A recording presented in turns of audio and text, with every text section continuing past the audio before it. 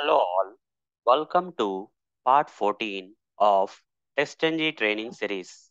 In this session, I am going to explain and practically demonstrate how to enable or disable the test methods which are provided with @test annotation using enabled attribute and @ignore annotation. There are multiple ways for enabling or disabling the test methods using TestNG enabled attribute or @ignore annotation that I am going to practically demonstrate in this session. So let's get started. So we can enable, disable the test methods using enabled attribute or ignore method. There are multiple ways. Let's go with the first way of, okay, first way of enabling or disabling the test methods using this enabled attribute. Before that, guys, I'll open this Eclipse IDE where we have this login.java having one of the test method, and here we have the testng.xml file which is referring to that particular test method. Okay, verify user login with valid credentials. Here also in the login.java we have verify user login with valid credentials. If I run this testng.xml file, okay, if I run this testng.xml file, then you see the test will run. Okay, first see that before I apply that enabled attribute or @ignore annotation, you see the test is running fine, right? See, test run one, passed one. So what if I go to the login.java and beside this @test annotation of this particular test method, I'll provide circular brackets, and here I'll say enabled is equal to, should not provide double quotes here. Directly you have to say false. If you say true means it is enabled only. But if you say false, by default anyhow it is true only, right? If you provide or not. But if you provide false, this will be, okay, this test method will not be executed. That means it will be disabled from execution. So save this and right click on the testng.xml file and run as testng suite.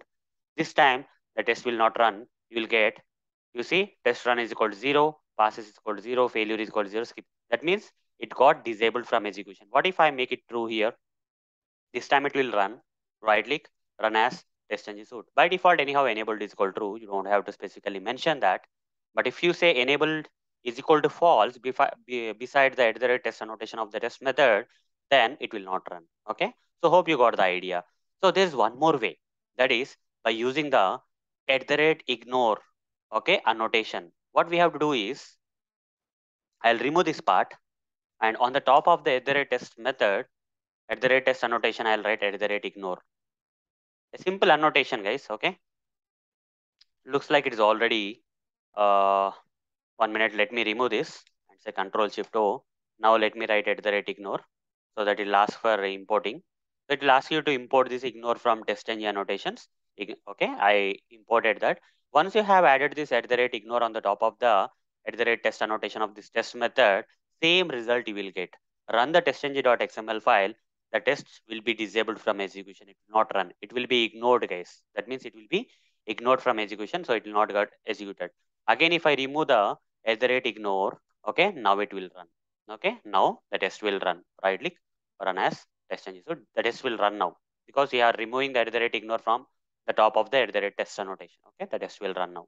So this is how we can disable the execution of the test methods either by using the enabled attribute that we can write beside the test annotation, or we can mention @ignore annotation on the top of @test annotation, and still we can disable the test from execution.